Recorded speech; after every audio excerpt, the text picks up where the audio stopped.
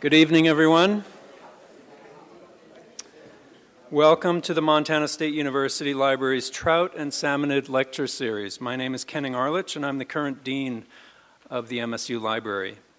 Thanks so much for coming tonight, and thank you to our host, the Museum of the Rockies.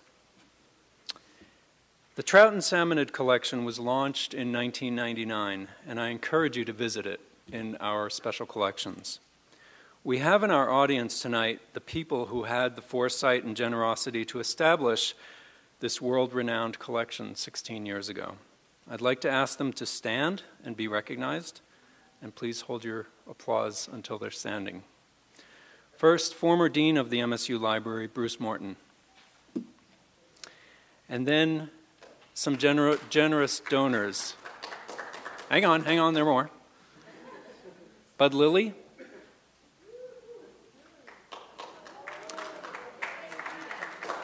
Vern Gallup. These are the people who formed the foundation of the collection 16 years ago, both with donations in funding and resources and actual materials. So thank you very much to these people.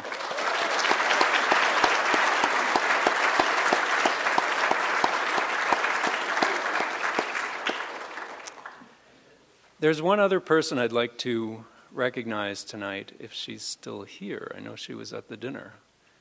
I met Esther Lilly 2 years ago. Is Esther here? No. Unfortunate. You had to go feed the dogs. I still want to say a couple of words about Esther because I was quite surprised to learn some things about her tonight. Esther, it turns out, once held the equivalent position that our speaker tonight holds. In other words, Esther was the executive director of Trout Unlimited, and the only woman to ever hold that office. Beyond that,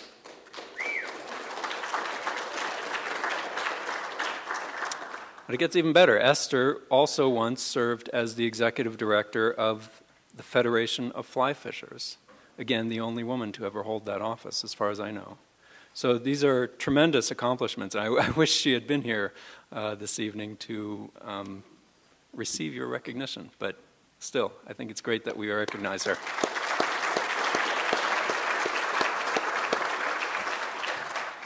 So the generosity of our donors also established the annual Trout Lecture series, and that's the reason that this event is free and open to the public.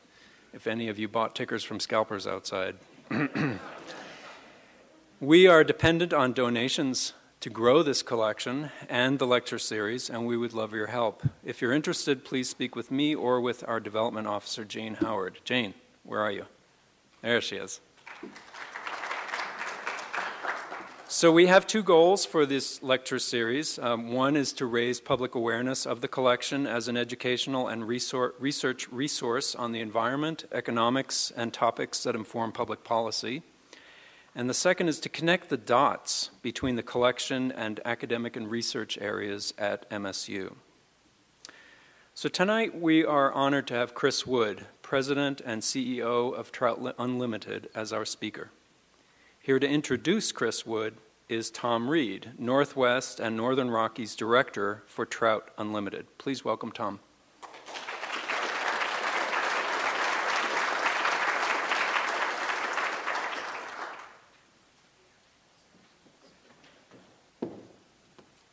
Well, thanks a lot for coming. As I was introduced, I'm Tom Reed. I work for Trout Unlimited, and I live in the valley west of here in a little town named Pony, if any of you know where that is.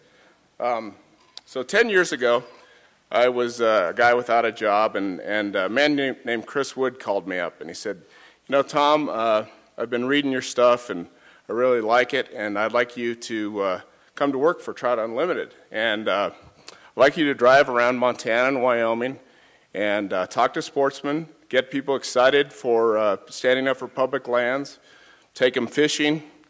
You know, I'll buy your beer and I'll buy your gasoline.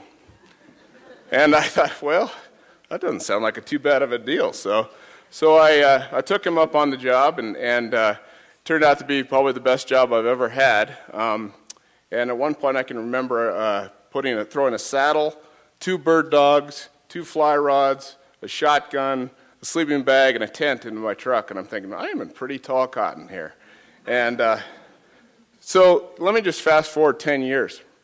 And, I got promoted, and Chris got promoted, and Trout Unlimited has saved probably millions of acres of public land and thousands of miles of trout river and stream since that time.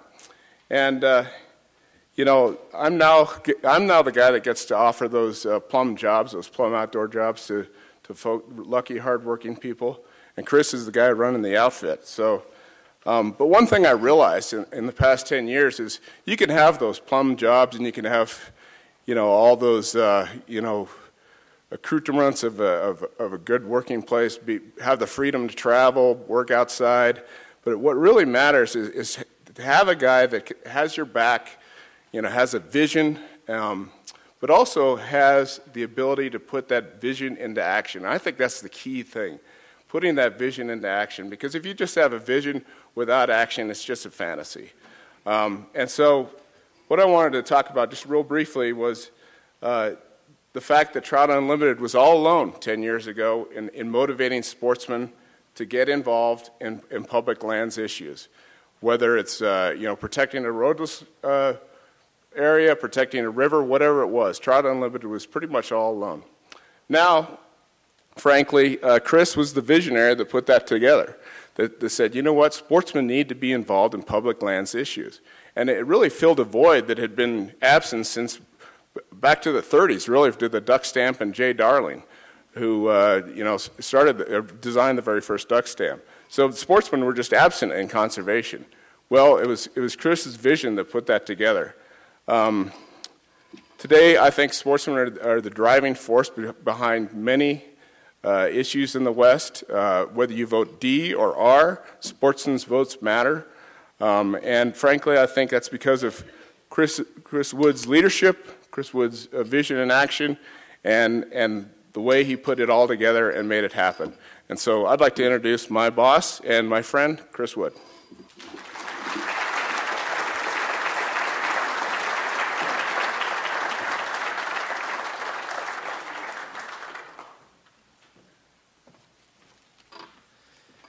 Thank you, Tom. That was overly generous on Tom's part. But what you don't know is that yesterday at around 8:30, I got a call from Tom's partner saying, hey, listen, I don't think Tom's going to be able to make it tomorrow. I just dropped him off at the emergency room. He was lying in pain with an infected kidney. And the fact that you made the effort to be here today, Tom, is heroic, and I really appreciate that and appreciate you. Thank you. Tom is one of the 19 staff that we have here at Trout Unlimited who work in the state of Montana, including 6 who work for the Montana State Council. And I'll tell you that one of the great pleasures in my life, beyond my family, is the fact that I get to go to work every day and work with a group of incredibly hardworking, incredibly passionate, and incredibly fun and effective people like Tom. So I know there's several TU staff here. If you would all just stand up, let everyone recognize you, but then please take a moment, folks, to spend some time with these guys. They're the ones who actually get the work done here in the state of Montana.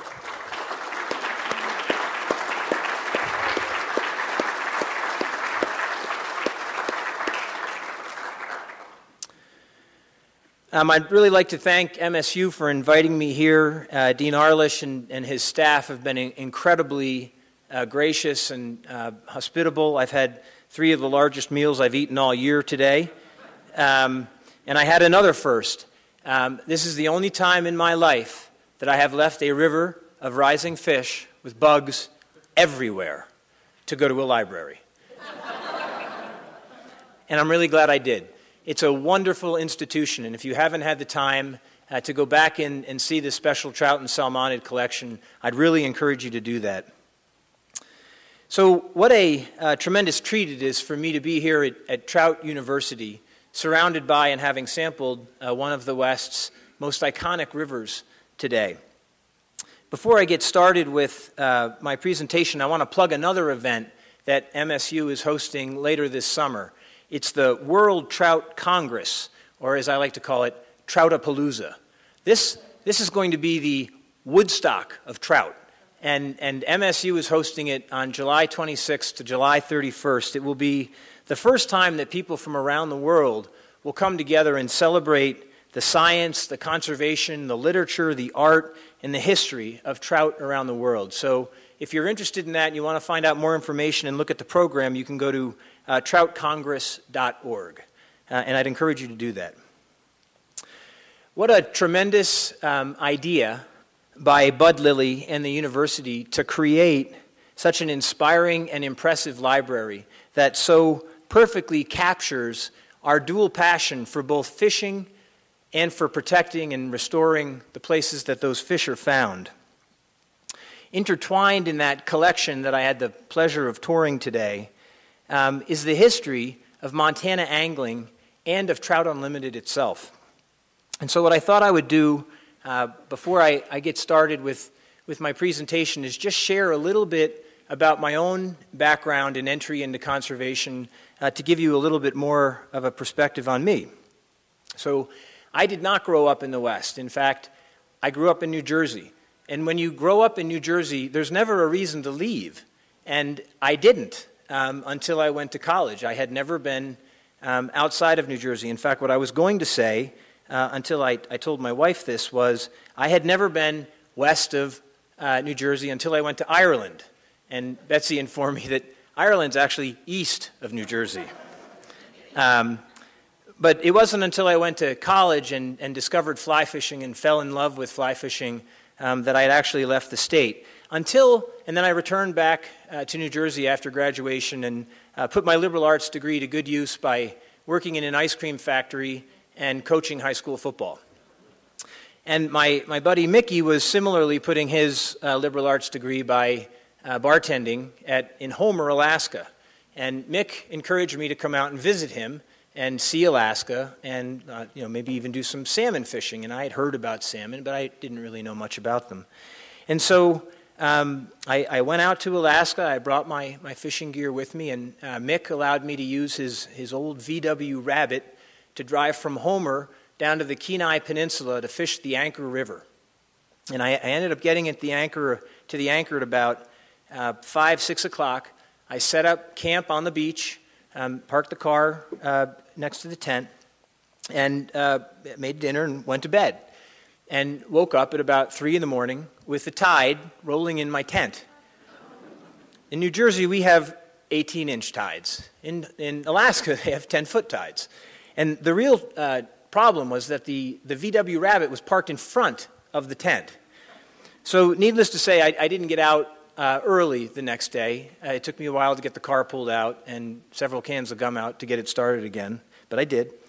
And I began walking up the Anchor River, and as I rounded a bend, I began to notice these giant, dead and dying fish with these big hook jaws and these big hump backs, and they were sloughing flesh.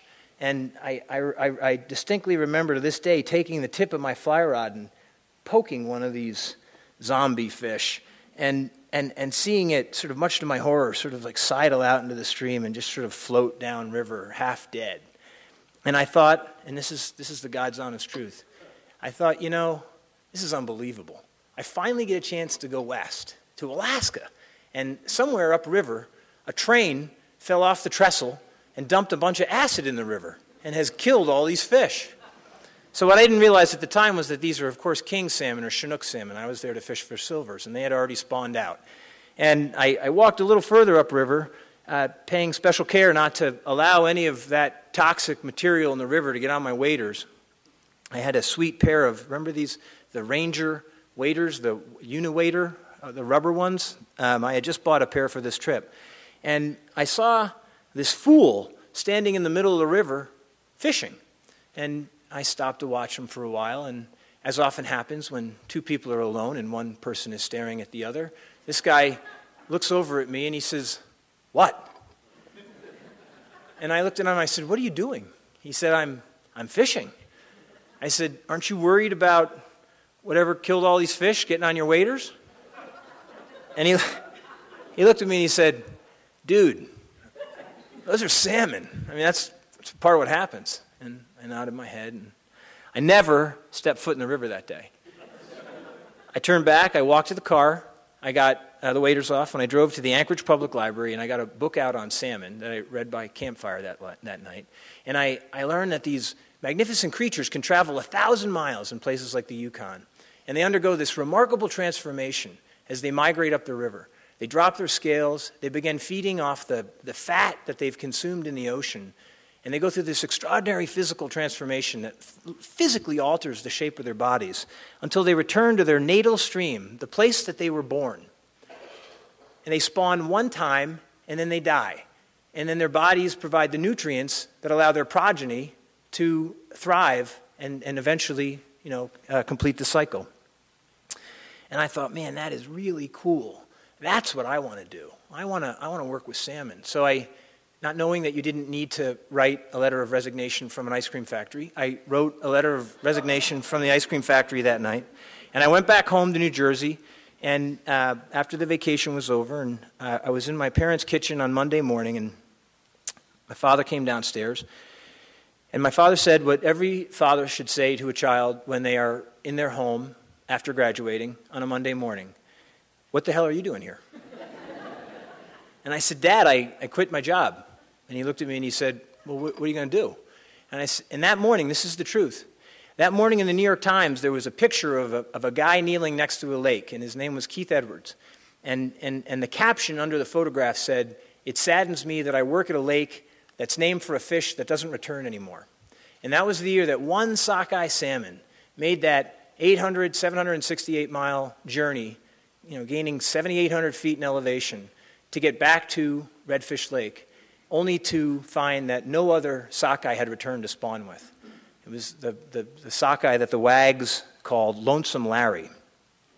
And I pointed to that photograph, and I said to my dad, I'm going to save the salmon, Dad. And my father, who's a very colorful man from Newark, New Jersey, responded, but I'm not going to actually tell you what he said. So anyway, I ended up following through on that. We finished out the football season, but then I went to Idaho. I volunteered for the Forest Service and then got on as a seasonal employee. And we were doing these paired watershed studies. So we would look at a watershed that had been heavily damaged, heavily eroded, heavily mined in the past, and one that was relatively pristine. And we were, just comparing how those systems worked and didn't work, and how quickly sediment was flushing out of the impaired watershed, et cetera. And we were working on the South Fork of the Salmon River drainage. This is a drainage that historically 50% of all of the steelhead in the Columbia River Basin used to spawn in the Salmon River drainage. And we were at this place called Poverty Flats. And it was a big, wide expanse, probably as wide as this auditorium. And we were there counting reds. Unfortunately, there were no reds there. But we were gathering up our equipment and getting ready to go back to our camp at the end of the day. And out in the middle of this big flat, this big Chinook salmon just leapt out of the water, straight up in the air, body completely out, and fell back to the water. We all sort of did that double take and looked at one another like, did you see that? And that salmon did that same thing 5 times in a row. And every time that fish jumped, all of us in unison said, yeah! We all yelled, yeah! And it was as though its body were an exclamation point to the word live. So my story is not unique. I am fairly confident that those of you who are here for a reason. And you all probably have a very similar story that helps explain why you are so passionate about these fish and about protecting the places that these fish live. And so it's in the spirit of that story that I want to confess, and I think Ben Pierce may have already ratted me out on this, but Saving the World One Trout at a Time was a bit of a placeholder title for me. What I really wanted to call this talk was What New Jersey Can Teach Montana. But my colleagues in the office suggested that wouldn't go over well. So I think a more accurate title for this talk would be How Montana is Saving the Rest of the Country One Trout at a Time. 3 issues demonstrate Montana's status as a national leader in conservation and a pathfinder for helping us, the rest of us, to take better care of the lands and waters that sustain us all. First is the legacy of wild fish management in the state. Second, the practice of something that we call collaborative stewardship. And third is the transformation in Montana's water law and policy. And I want to speak about each of those three areas briefly. The idea that quality habitat is key to great fisheries was a founding principle of Trout Unlimited. So TU was founded 55 years ago on the banks of the Au River in Michigan by a group of anglers who had grown frustrated by the fact that the state was masking habitat degradation by pumping out ever more cookie-cutter hatchery trout into the rivers and streams of Montana, in this case, the Au Sable. And it was a very typical response to natural resource degradation. We typically try to apply a technological fix to a natural resource problem. And when I was thinking about my remarks this morning, it reminded me of an essay by Wendell Berry called Solving for Pattern in a wonderful book called The Gift of Good Land. If you haven't read it, I highly recommend it to you. I just want to share this quote with you. Berry writes, "Another kind of solution is that which immediately worsens the problem it is intended to solve, causing a hellish symbiosis in which problem and solution reciprocally enlarge one another in a sequence that, so far as its own logic is concerned, is limitless, as when the problem of soil compaction is solved by a bigger tractor, which further compacts the soil, which makes a need for a still bigger tractor, and so on and on.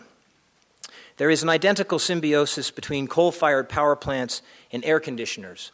It is characteristic of such solutions that no one prospers by them but the suppliers of fuel and equipment. These two kinds of solutions are obviously bad. They always serve one good at the expense of another or of several others. The whole problem must be solved, not just some handily identifiable and simplifiable aspect of it.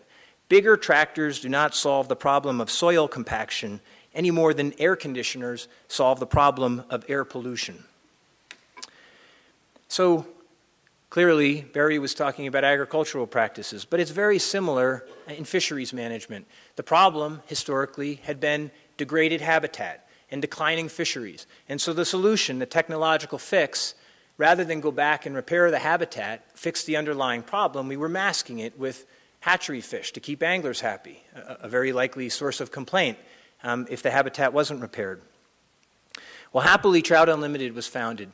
And even more happily, 5 years later, 4 or 5 years later, a few conservation legends, at least one of whom is in the audience today, Bud Lilly, Dan Bailey, and Bud Morris, created the first Montana chapter of Trout Unlimited.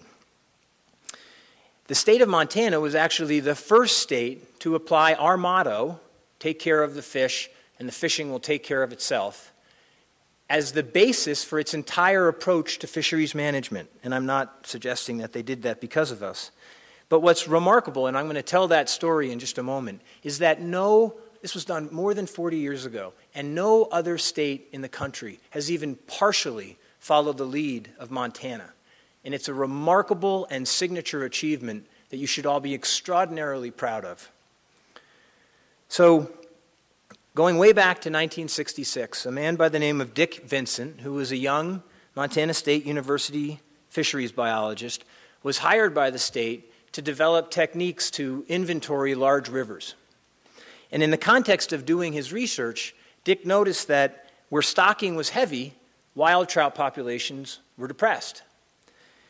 And Dick's boss, Ron Marcoux, and the state proposed a new approach to emphasizing wild fish management on the Madison and elsewhere.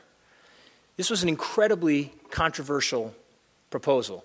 Business owners weren't happy. Trout anglers weren't happy. Some local thugs even tampered with the trailer that Dick was using, and it nearly led to a fatality when a woman driving a car was almost killed when the boat came free from the trailer.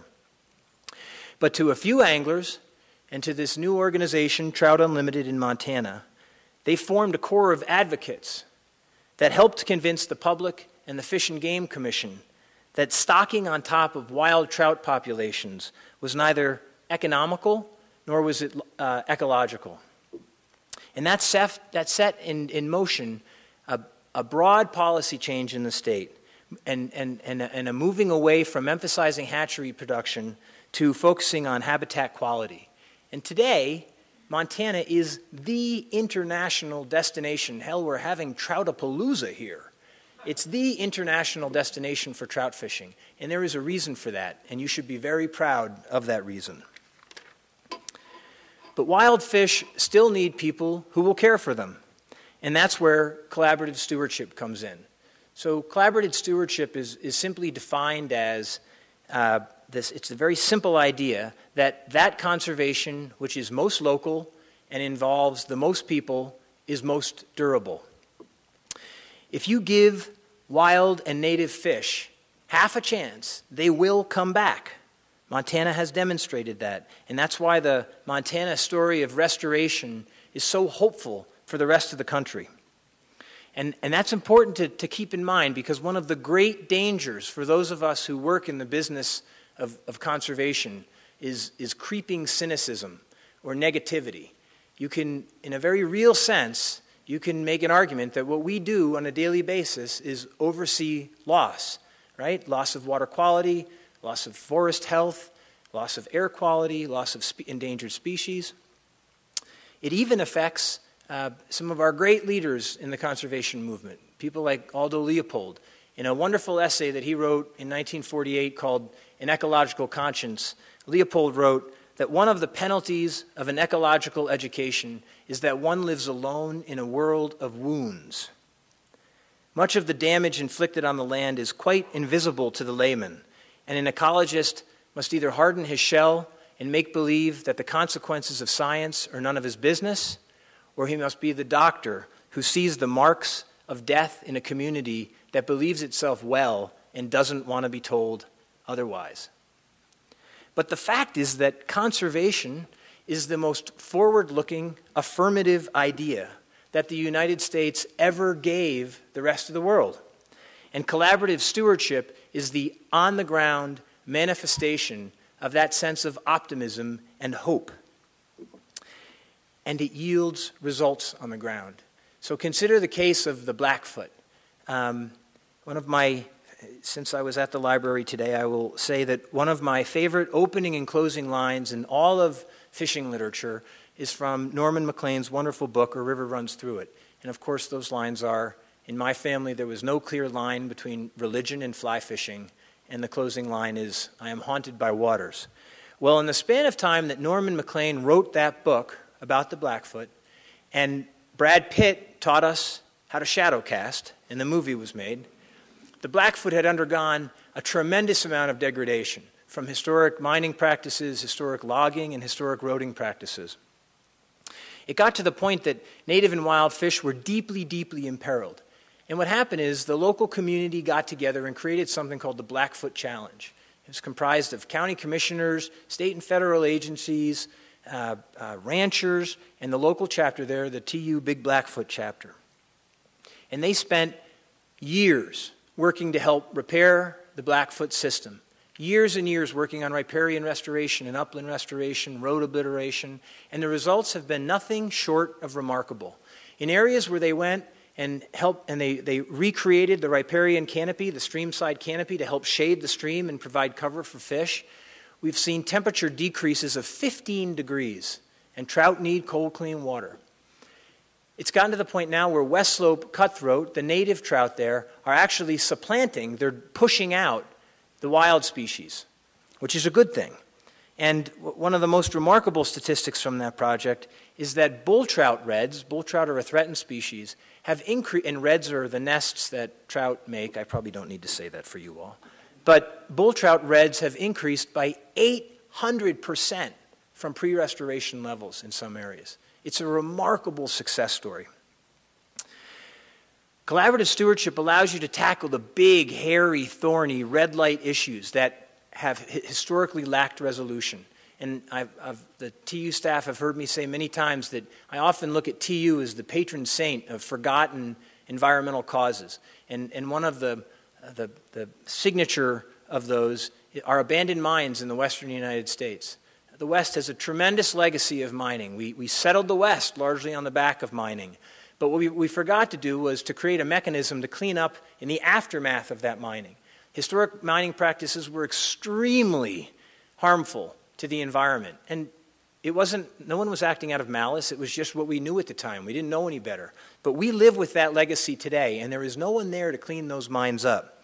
And the effect is fairly profound. The EPA has estimated that 40% of all headwater streams in the West are negatively affected by abandoned mines. And these headwater streams are exactly where all of our native fish are holed up right now. It's imperative that we get those suckers cleaned up. And about 15 years ago, TU began a very ambitious project to clean up abandoned mines around the West. And we've been helped by a ton of partners in the state and federal agencies, mining companies in some cases, and even curious partners, seemingly curious partners such as Tiffany and Company, who have invested several $1 million in helping to clean up abandoned mines around the West.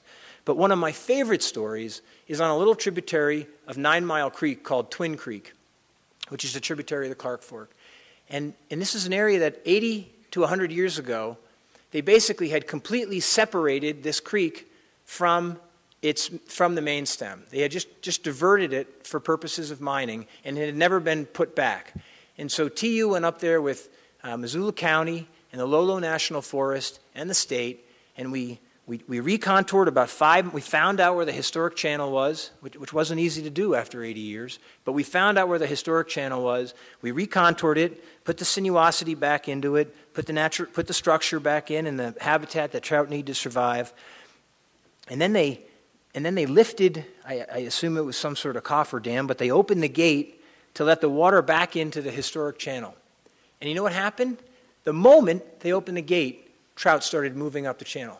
They hadn't been there in 80 years. And the moment they opened the gate, trout began moving up the channel. If you give these fish half a chance, they will respond. A final thing that collaborative stewardship teaches us is that conservation isn't really about land, and it's not really about water, and this is a daring thing for me to say in this room. It's not really even about fish. It's about people. And it's about the relationship that people have with one another. And historically, conservation or environmental protection has been looked at as the zero-sum game of winners and losers. And consequently, we'll go through periods where we feel like we're winning, and then we'll go through other periods where we're losing. And collaborative stewardship is a bulwark against that kind of thinking. And a great example of that here in Montana was an initiative that my friend Senator John Tester started called the Forest Jobs Recreation Act. And there, Montana TU and Tom Reed, actually, of TU National, working with other partner organizations, began this dialogue with the timber industry in the state. And they reached an agreement where we were going to be able to protect, for the first time, I think since before the Reagan administration, about 600,000 acres of protected lands, including a lot of wilderness, really important, the most important areas for fish. And the timber industry was going to be able to work in a predictable and stable way on a series of landscapes that needed hazardous fuels treatments. It was a total win-win solution. And unfortunately, the politics in Washington, D.C. Wouldn't allow that bill to go anywhere, and it still hasn't, shamefully, to my way of thinking, gone anywhere. But even if that bill doesn't ever move, and I do hope it will, the fact is that those relationships that we developed with those folks from the forest products industry, they will last a long time. Those are friendships now that are built upon hours of meeting across tables, and probably more than a few beers, and probably more than a few meals at one another's homes. And those relationships will last, and they will work for us in the future, even if we don't see the Forest Jobs Recreation Act made into legislation. So I want to talk a little bit about water policy now. It is a truism that wild and native fish need water every second of every day. And building flexibility into historically rigid state water laws is a great way to help fish contend with what will likely be a long period of prolonged drought in the West. Since the mid-1800s, like much of the West, Montana's water law was governed by something called the Prior Appropriations Doctrine. And essentially what this meant was if you held a senior water right and you didn't put that right to productive use on the landscape, meaning for agricultural purposes. You would lose that water, which is often the most valuable part of your property. You would lose that water to the next downstream junior water right holder. It was a profound disincentive for leaving water in stream for fish. Then in 1975, the state legislature passed the Montana Water Use Act, and it basically authorized the Fish and Game Department to petition for in-stream flow rights. Around that same time, Trout Unlimited chapters emerged in Bozeman and Butte and became very active in advocating for in-stream flow and doing things like habitat protection and restoration. And then in 1998, or around there, we had the good fortune to hire Stan Bradshaw and Laura Zemer, two immense legal talents who created a broad space for fisheries in Montana's water law. And Pat Byorth continues that excellent work with them today. They helped to make permanent changes to the Montana Water Code such that Montana today has the most fish-friendly water laws in the entire western United States.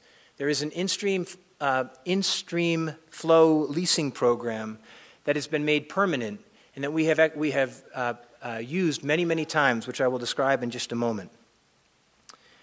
But think about that for a moment. Montana went, in a period of 20 or 30 years, from having some of the most rigid, inflexible water law in the West to today having the most progressive water law, progressive if you're a trout anyway, in the entire western United States.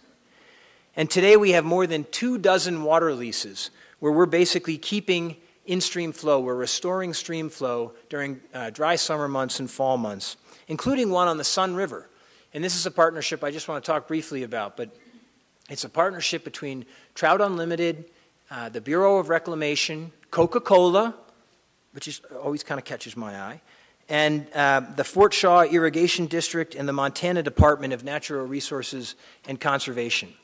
And early monitoring is suggesting that fish populations have tripled as a result of that water being left in stream. And I'm happy to tell you all that the Sun River Partnership was recently nominated for the North American River Prize, one of only 4 rivers in the country that were nominated, but it's an incredibly prestigious award given by the International River Foundation. In Montana, we are demonstrating the importance of connecting surface and groundwater relative to development. We are showing other Western states how creating flexibility in water law and allowing landowners to basically exercise their property rights more fully is good for the landowners and good for fish too. And it's working. And I'll tell you how I know it's working. A few years ago, so we're trying to pass very similar statutory changes in Utah and Colorado, all around the West. We have programs very similar to the one we have here in Montana. And it's been a harder slog. And so a few years ago, we came up with the bright idea of bringing some county commissioners and some ranchers up to Montana to meet with their counterparts from Utah. So, that didn't come out right. We brought folks from Utah to Montana to meet with their counterparts. And they had a series of conversations. They did some field tours. They heard the ranchers and the irrigators and the county commissioners here in Montana explain that, no, this is a good deal. Yeah, we know those freaks at Trout Unlimited are concerned about the fish, but this is good for us too. You should look into this. And you know what happened? They went back down to Utah and they passed an in-stream flow bill that allows water leasing for native trout, for the protection of native trout. It's working. What you're doing here in Montana is working, and it's setting an example around the rest of the West. So I just have a few more thoughts I want to share with you. A few years ago, I came across a little book that was written by a Jewish rabbi and an Episcopalian minister. It was called Fly Fishing, the Sacred Art. And in that book, the Reverend Mike Addis talks about the dangers of falling into a rut. And I want to share a little bit of this with you. He says, we can stay in our comfort zone, choosing flies that we know and ways of thinking that we are comfortable with. But when we have the courage to open ourselves up to newness, we are often rewarded with days when time is suspended and life is rediscovered. Days when time is suspended and life is rediscovered is probably the single best description of why I love to fish. But it is so much more than that, too. It also describes that pleasant ache in the legs and the lower back after you've spent a day planting willows, helping to shade a trout stream and create habitat for fish. It explains that catch in the throat that you get from teaching a kid about fishing and conservation, or working with a wounded veteran and helping him to heal through time on the water. And it soothes the sore feet from rarely worn loafers when you're walking around on Capitol Hill or through your state legislature. Montana has seen the pendulum swing from a period of prolonged environmental degradation to one of recovery and restoration. And today we face even greater, even more existential challenges than before, with climate change and prolonged drought and more intense and frequent wildfires and fisheries closures because of low flows and high temperatures. In the face of all of that, this passion that we share for trout and salmon and for trout fishing, it can seem small. It can seem like a little bit of an idle thing, a luxury that we really can't afford. So I want to ask you to strike that out of your head, because it is not. Go back to your own Poverty Flats moment, that place in Idaho where those salmon leapt out of the river 5 times in succession. Go back to your own conservation creation story, if you will. And remember that first time that you connected in a visceral, light in the finger, finger in the light socket way with trout and salmon. St. Augustine once asked, "For what is faith unless it is to believe what you do not see?" Now the fact is, I have no earthly idea how that lone Chinook salmon made it back 800 miles, climbing 8,000 feet in elevation to get to Poverty Flats. But I know that in so doing, she changed my life. And I do know that the more we advocate for the protection of wild places, the more we affirm our faith. And I do know that the more we keep our rivers wet and help to reconnect them, the more we gift to generations that we know and are confident will follow us. And I do know that the more we restore the health of our watersheds, the more we suspend time and rediscover life. So thank you all very much for letting me be here, and I want to make an agreement with you all right now. I will trade willingly a day of carp fishing on the Potomac for a day on the water with any of you here in Montana.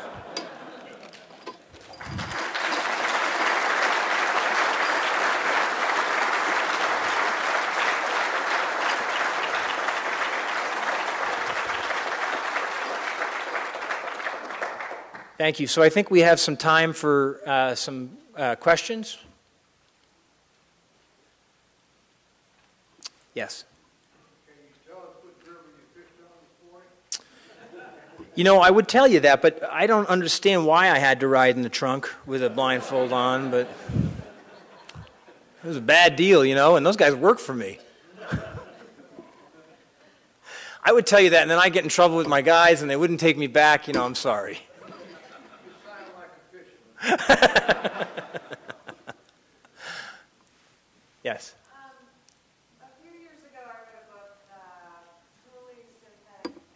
Yeah, by Alvarez Anderson. Halverson.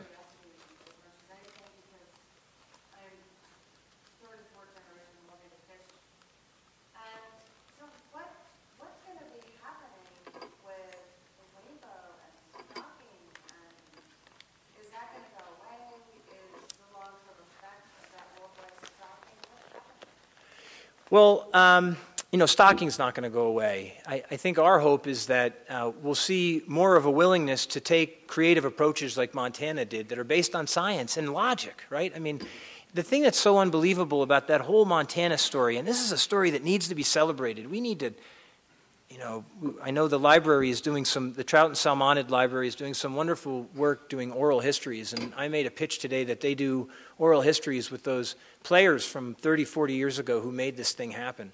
The thing that's most remarkable about that policy is that adjacent states haven't taken notice and done the same thing. I mean, it's not as though Montana's trout fishing suffered from that. But to get more to your point and less to my platform, hatcheries will always persist. And I think what we're becoming more and more aware of, though, is that there are negative interactions that those fish can have with native stocks. And when that happens, when you have stocks that are in a precarious situation where they can interbreed with or be out and lose their genetic fitness or get outcompeted for habitat, that we need to take quick and decisive action. And we've done that in places. It's not something we do without a lot of thought because it can be incredibly controversial. But if we are going to retain this incredibly rich legacy of native fish that we have in the West, there will be times when we have to get rid of the wild fish that I was catching today on the XYZ River. But the XYZ River is a classic example of a river that no one's ever going to propose going in there and rote noning it and using pesticides to put back a native assemblage of species.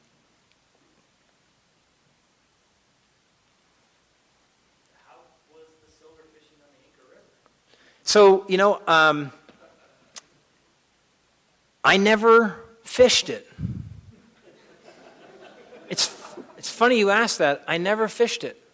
I have this distinct memory of hooking what I think was a Dolly Varden in the tail and running downriver and falling. But I actually believe that was a separate trip. I believe that I stayed one night and I read this book on salmon and wrote this stupid letter of resignation. It was funny. I went in, I gave the boss 2 weeks, and I said, "Hey, in fact, I think I gave him a month." And he said, "You can just leave." I did get back there later on to fish it. It was awesome. I fished it it was right at the mouth. The fish were really, really bright and fresh. And it was great. And at that point, I knew not to be scared of the zombie fish that were in the shallows. What are the national priorities for you next legislature? So there's probably two really big ones. I mean, there's three I'll touch really quickly. No, four. No, I'm kidding. I'll stop at three. So a really big deal that you all should care about and you need to be talking to your members of Congress about. In 1991 and 1996, there were two very politically charged Supreme Court decisions that essentially removed the protections of the Clean Water Act for all intermittent and ephemeral streams. So these are streams that flow seasonally. They're not wet the entire year, but they're wet seasonally. And they're incredibly important for spawning and rearing habitat for trout. For the first 30 years of the Clean Water Act, those are protected under the Clean Water Act. So if we've got a property in West Virginia that's it's got an intermittent stream on it, and if I wanted to build a bridge over that stream, I'd have to get a permit to do that.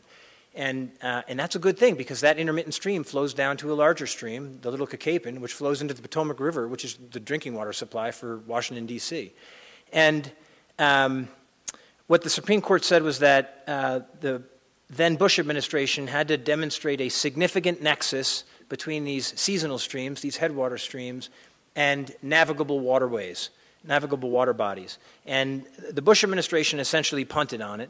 And for the first 4 years of the Obama administration, they didn't do very much either. But they then began a rulemaking, which is what the government does to answer Supreme Court decisions like this, that makes clear what the nexus is. I mean, we all know what the nexus is between intermittent streams and perennial streams. It's intuitive. It's obvious.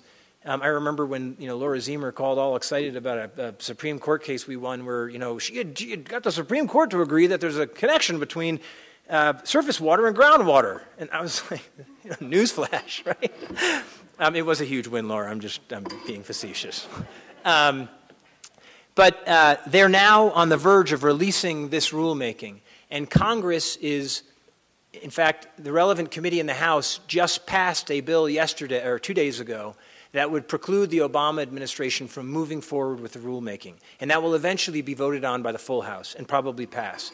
I think we'll do better in the Senate, but we may need to rely on a veto. But it's really important that members of Congress hear from people who fish that we're not going to take this lightly. This isn't you don't get a pass on this vote. So if you haven't yet, you can go to our website. There's action alerts that you can do it the easy way, or you can call them. I mean, one of the great things about states like Montana is you probably all have a personal relationship with Steve Daines and John Tester. Well, use it. So that's one, and then there's another effort by Congress to strip the EPA's ability to do what we want them to do in Bristol Bay. And as you all probably know, that's been a big 10-year fight. We're trying to basically protect what is the world's most prolific salmon fishery. Half of all of the world's wild sockeye salmon come from one river in Alaska. Get that. Half of them come from the Kvichak. And then the Nushagak, the other system that they want to build this mine in, this would represent the largest open pit mine in the world, every year is one of the largest producers of Chinook in the world. And EPA has been proceeding down this path of doing what we think is the right thing in limiting industrial scale mining in the area. And there's several bills before Congress that would prevent them from exercising. It would take away that authority. And very obviously, we want to stop them from doing that too. And again, that's another one that I'd encourage you to contact your members of Congress on. I wanted to mention a third simply because those sound very defensive and reactive. We are affirmatively pushing a bill that would make the management of renewable resources on public land, it would treat them as we treat leasable minerals. So what I mean by that is right now, if you wanted to build a wind farm or a solar farm on public lands, you would have to get a special use permit or a rights of way, they call it. These are the same permits and other mechanisms that you would use to cut a bunch of Christmas trees. So it's because solar and wind isn't a priority on public lands. And what we want them to do is treat solar and wind as they treat coal and gas and oil, and create a revenue stream from the production of the energy that would be plowed back into a fund, a restoration fund, that we could use for mitigation and restoration. And essentially what we're trying to do is get ahead of the curve on renewable energy development. It's not a big priority right now on public lands. It probably will be in 20 or 30 years. And in the same way that Congress neglected to consider the aftermath of the expanding in the West and throwing a lot of mines all over the place, we want to basically guard against that this time with solar energy. And that's a very bipartisan bill. Both of your senators have been very good on that, and I'm optimistic that that's a bill that we can actually get through.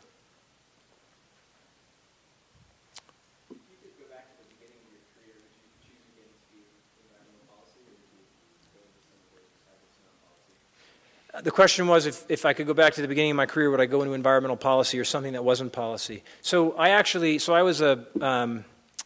actually hired as a fisheries biologist by the Bureau of Land Management for the best 6 days of my life, until the hiring department contacted Jack Williams, who actually works for us now and who hired me, and said, "Do you realize that this kid hasn't taken a science course since sophomore year in high school?" So when I graduated, I did remedial work at George Washington University to try to catch up on the fact that I hadn't taken any science or math. And I wanted to get a fish and wildlife master's degree at Virginia Tech. And, I occasionally regret that I decided not to do that, but not that much. Math is hard. Science is tough. I'm glad there are people who do it. We've got 14 PhD scientists on staff. Those guys are incredible. But some of us are we're the fast-talking white guys. And we need the hard scientists, but we're not all cut out to be that. So I'm pretty happy with the path I chose. But if you're following that path, I commend you.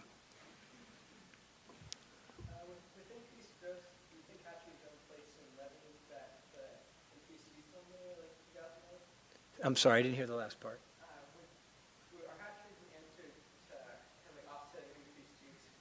Increased angling.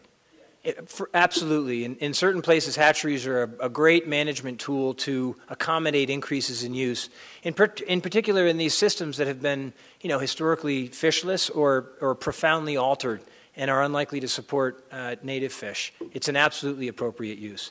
I think what we'd like to see is in areas where you have high-quality, cold-flowing water, really good habitat, good natural reproduction of wild and native fish. Just follow the Montana experiment. It's not like this is new, right? I mean, they started this thing before I was born, and I'm old. This is a lesson that other fishery management agencies should take to heart, but clearly there's a lot of inertia, and it wasn't easy to get done here in the state of Montana either. You mentioned both Coca-Cola and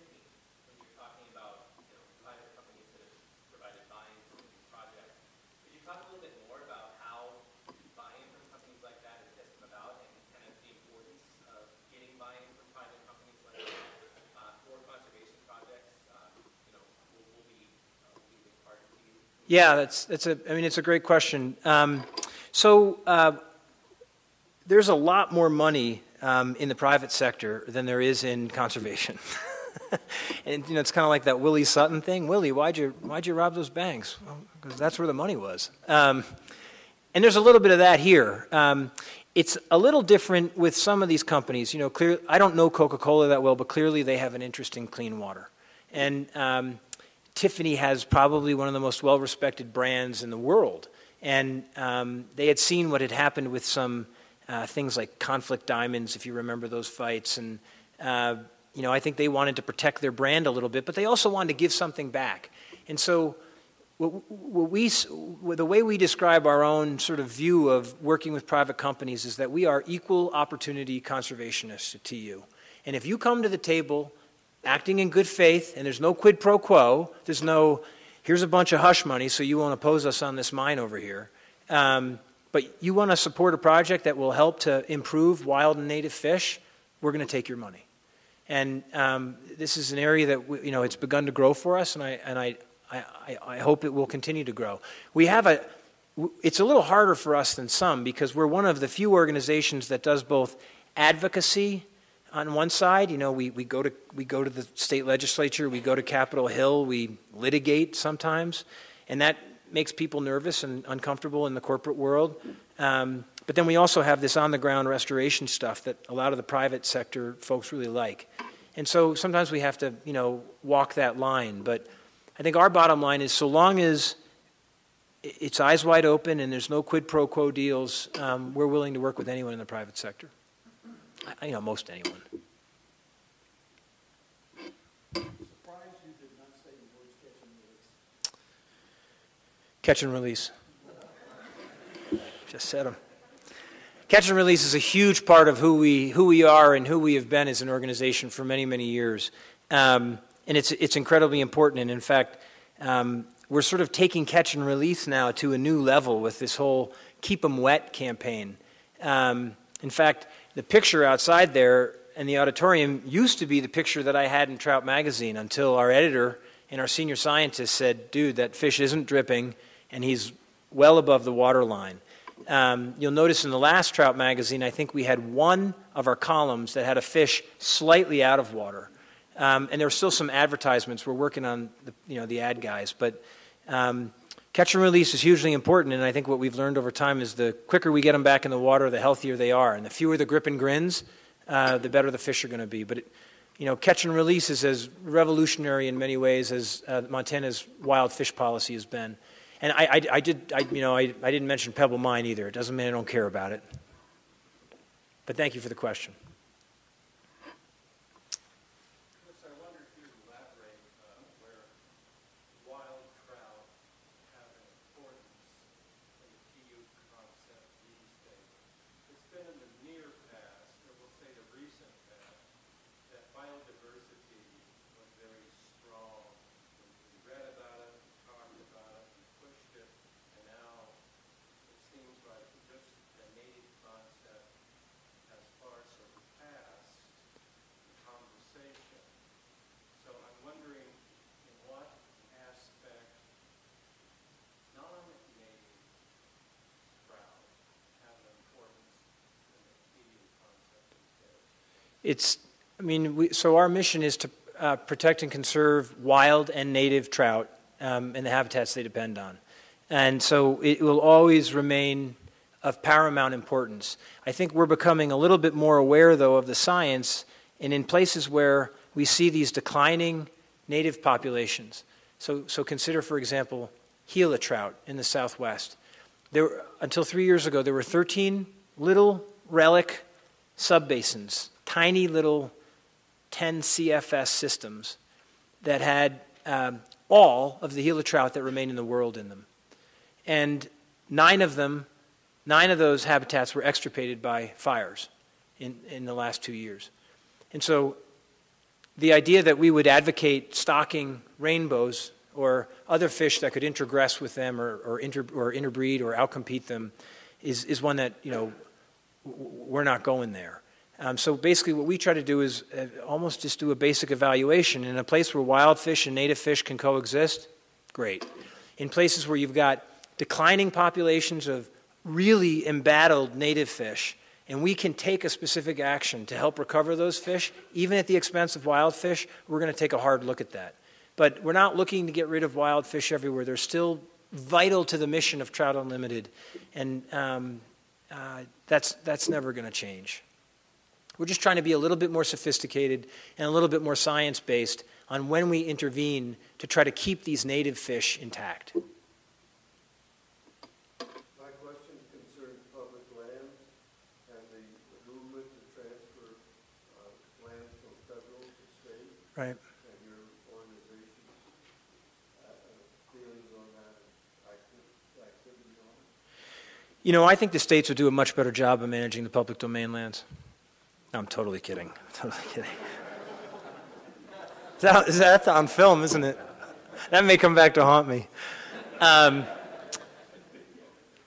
You know, if states wanted to, if there were an argument that states should manage public lands, all of the western states would have to get in line behind Maryland, Virginia, New Jersey, and all of the other states that gave up their claims on the public domain lands as a condition of entry into the Union. So this whole notion that the states want to take back the lands is ludicrous. I mean, it would come back to us back east, first of all. Could you imagine a bunch of guys from New Jersey out here managing the public lands? I think public lands are the richest asset that this country has. It is the greatest birthright that we enjoy as a nation. And every 20 years, there's a sagebrush rebellion or a county supremacy movement or another effort to take these lands out of public hands. And we have to vigorously defend against that and guard against it. It is the richest, most important, most lasting legacy that we can give future generations. It is the one distinguishing feature between us and places like Europe. No other country can match the public domain, the public lands that we all own as a condition of being citizens. It's such a crazy cool thing. And when you look at where all the fish and wildlife remain anymore, they're on the public lands. And there's a reason for that. And so it's a major priority for TU to beat back those boneheaded ideas to transfer public lands to the states or to sell them. And again, if, say, for example, you had a member of Congress that voted on a bill that countenanced the idea that you could sell public lands to the states or otherwise dispose of them, I'm not joking. You need to call him and set him straight, because it's an affront. It's an affront to who we are as citizens. So we feel pretty strongly about that.